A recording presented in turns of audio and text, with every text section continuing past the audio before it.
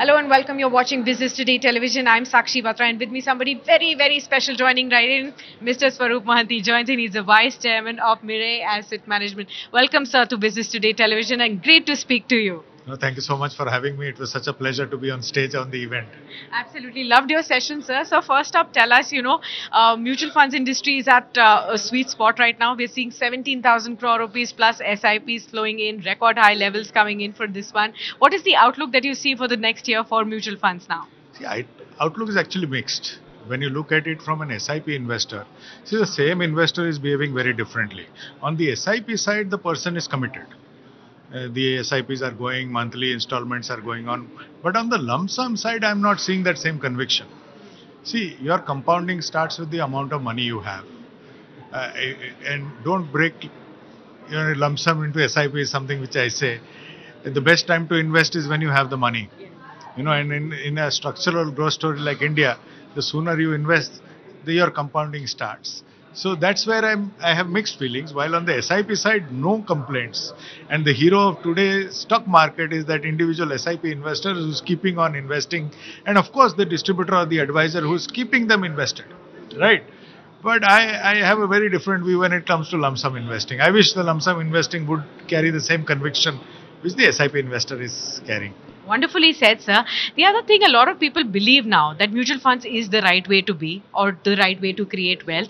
But then a lot of people also get confused. We just have 4 crore folios right now, which you pointed out on stage as well. And the demat accounts are far more. They're 10 crore plus. But why is this? Do you think there is a perception issue when it comes to mutual funds or that people think that perhaps if you want to create wealth, stock markets directly is the main way? What do you think it is?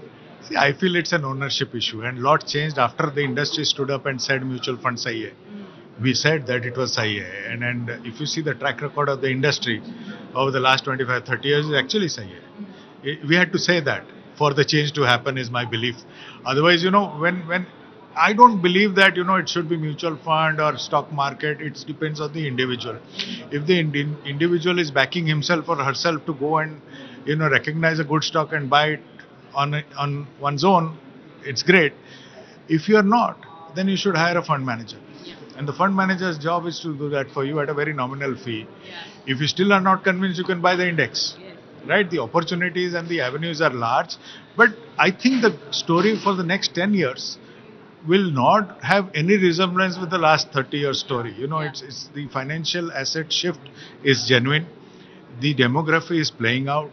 The demography today, the young of today are very different to my generation, which was fairly risk averse. But today they are educated, they know their knowledge far better. The transaction on the phone is a reality, and their risk taking ability, because their economic level is better, is far higher than what it was. So the next 10 years is something which will be dramatically different from what it is my opinion. On Twitter, I call myself a sad equity seller because I have not seen that penetration till now. But hopefully, I'll change my statement in the next 10 years. Hopefully that changes too. Tell us, one thing which I wanted to understand from you about mutual fund investing is a lot of people want to start, and nowadays, we've also had the SEBI chairperson talk about a sachet mutual fund investing like a 250 rupees, and that too on a Business Today TV platform as well.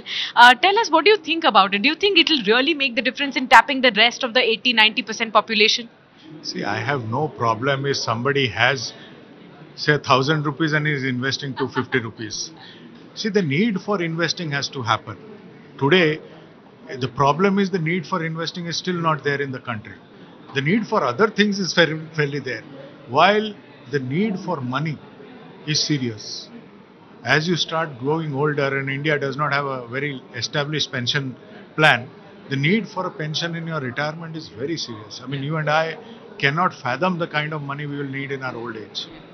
Till that realization is not there, this will not start. Yes, at 250 rupees or 100 rupees will ease investing. Maybe will entice some. But if 100 rupees becomes 500 rupees, let me tell you, in today's India, it's not going to considerably change anybody's life. The point I'm making is these ease of investing might be there, but till the person does not rise to the occasion and realizes how much he or she needs to invest, nothing much is going to change. And that more it gets delayed, the more the wealth creation opportunity of this country is going. Because India is on a structural growth. The sooner you participate in the structural growth, the better it is for you. I mean, it's up to the individual.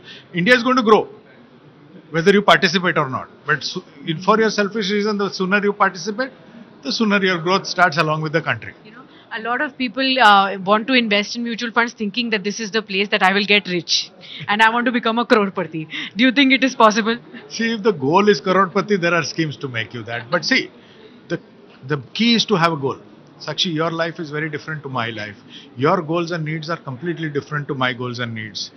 Till you don't assign a goal to yourself and you do not know why you want to invest, you will never know where to invest. If you have the money in your bank, for all you know, why get into this complicated world of investing, right? So that is why knowing that goal is very important. Once you know the goal, then you can figure out whether that goal is viable for me or not, whether I have the time to reach that goal or not. So all that starts and ends with the goal.